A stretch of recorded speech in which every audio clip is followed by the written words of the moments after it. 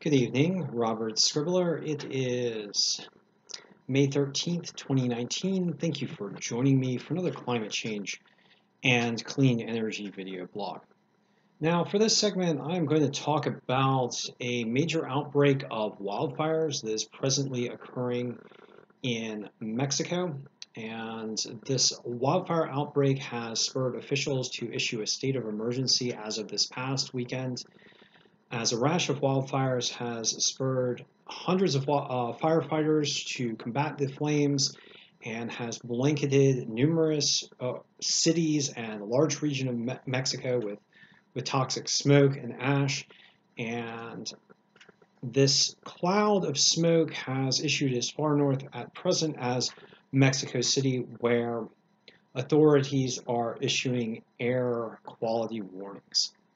Now I'm going to show you some satellite pictures of these wildfires a little bit later in this video, but before I do, I'd like to talk a little bit about what are some of the drivers of the wildfires that are ongoing at present.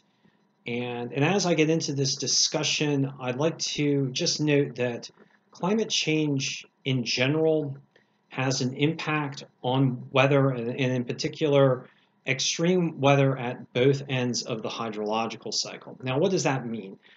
In essence, with each 1 degree Celsius of global surface warming, you increase the rate of evaporation and precipitation by about 6 to 8%. What that means is that lands tend to dry out faster, and when rainfall does occur, it tends to be more intense. So you get more intense droughts, more intense hot periods, in a number of regions, more intense wildfires, and on the other side of the hydrological spectrum, you end up with more intense rainfall. So you get this polarization of weather as the Earth warms, driven to more and more extreme conditions.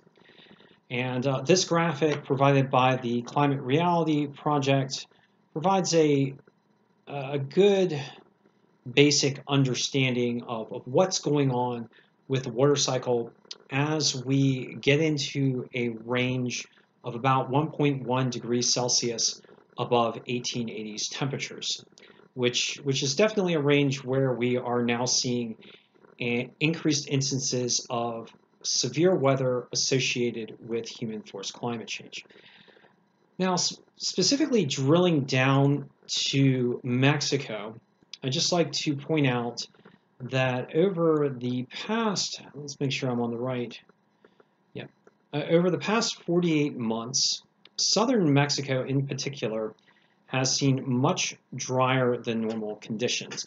This indicated by a soil moisture monitor, which is provided by the Global Drought Monitor, and showing quite a hot spot here in southern Mexico.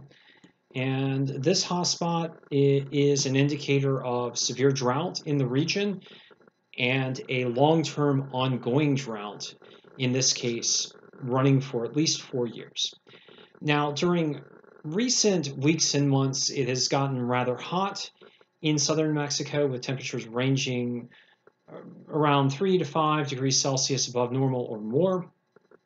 And ocean surface conditions in the region are also showing warmer than normal sea surface temperatures, with temperatures Gulf of Mexico ranging about 0.5 to 1 degree Celsius above average, and temperatures in the Pacific Ocean just south of southern Mexico ranging from about 1.5 degrees Celsius above normal to 2 degrees Celsius above normal. So this warm ocean condition in this region is also helping to contribute to elevated temperatures and a continuance of the drought regime for the region. I'd just like to point out that looking forward, I'm going to go ahead and look at surface temperature anomalies. These warmer than normal conditions, looking to the left of the picture here, these warmer than normal surface conditions are expected to continue over the next 7 days in the GFS monitor. So these warmer than normal conditions are are expected to remain in place for this region, which is already experiencing severe drought and severe wildfires as a result of this drought.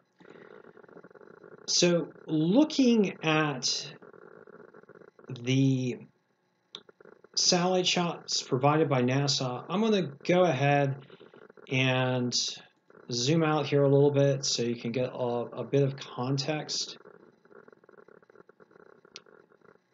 The red dots that you see in this picture are thermal anomalies or hotspots indicative of wildfires.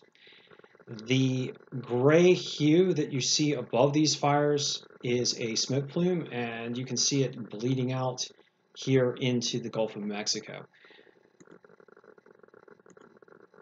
Backing the frames up to early May, we see that the wildfire outbreak has been ongoing for some time, at least since May 1st. And I'm just going to go ahead and advance the frames here so you can see how intense the wildfire outbreak is, how persistent it is, and how much smoke it tends to dump out into the surrounding landmass as well as into the Gulf of Mexico, as atmospheric circulation has generally pulled the smoke plume northward toward central Mexico and into the Gulf of Campeche, into the Bay of Campeche, just north of the Yucatan here, as we get into May 12th and today, which is May 13th. So very intense wildfire activity. I'm going to go ahead and just zoom in on some of these smoke plumes here so you can just see the wildfires ranging in the vegetative areas here in southwestern Mexico. Very intense smoke plumes. Note that the scale on the right-hand side here shows about 1 inch of screen as 10 miles. So this subset of wildfires is about 120 miles long, raging through this forested area with wildfire hotspots throughout southern Mexico, as well as smoke plumes covering much of the region. Yet another large region of wildfires in southeastern Mexico as well. So very intense wildfires dumping a lot of smoke into the atmosphere over Mexico as a result of severe drought conditions, ongoing persistent drought conditions. Over the next few days, we expect the trough in the eastern U.S. to reverse into a ridge pattern, which is expected to pull this smoke into the eastern U.S. Now, it's uncertain if this smoke will affect air quality in the U.S. It might. You might, particularly along the Gulf of Mexico, see some reduced air quality. But what's perhaps more concerning is the fact that weather models do indicate a high degree of severe thunderstorm potential over the next 10 days as smoke gets injected into the eastern U.S. And why is that a concern?